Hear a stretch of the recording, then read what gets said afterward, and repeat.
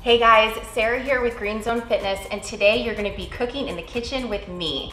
So we get a lot of requests on our channel for lasagna recipes, high protein lasagna recipes. So this is one of our favorite go-tos, and this is all the ingredients that you're gonna need.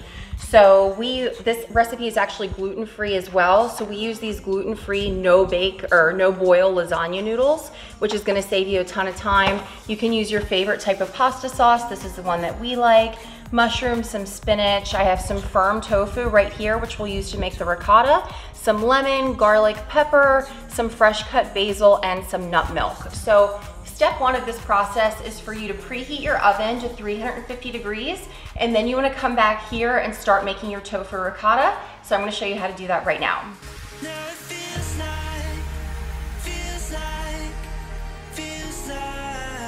The sky is gonna open up. Tonight, we start bright, but in equilibrium. In your eyes, a lifeline. No, I'm not the only one who feels like, but in equilibrium. Okay, so now that you have your tofu ricotta made, we're gonna go ahead and layer the lasagna. So I'm gonna show you how to do it.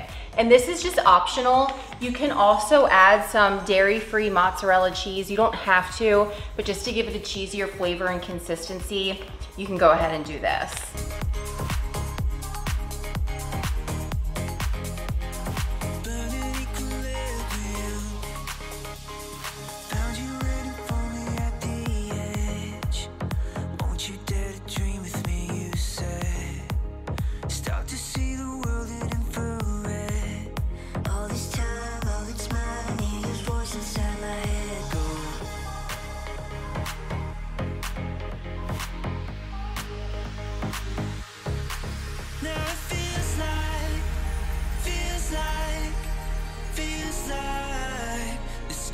Gonna open up.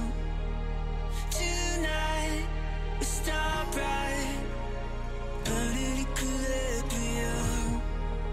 In your eyes, a lifeline. No, I'm not the only one. All right guys, so this is it. This is the final product. Well, kind of, you still have to cook it. So if you're gonna be at home, you can just pop it right in the oven. But if you're taking this somewhere to an outing, a social event or whatever, you can just cover it with foil, just like that. And then you can just pop this in the oven when you get to wherever you're going. And then what I like to do is put a Post-it on it, just so if you or whoever else is baking this, they'll know how long to bake it for, at what temperature, and then you should be good to go. So I hope you enjoy, and let us know what you think.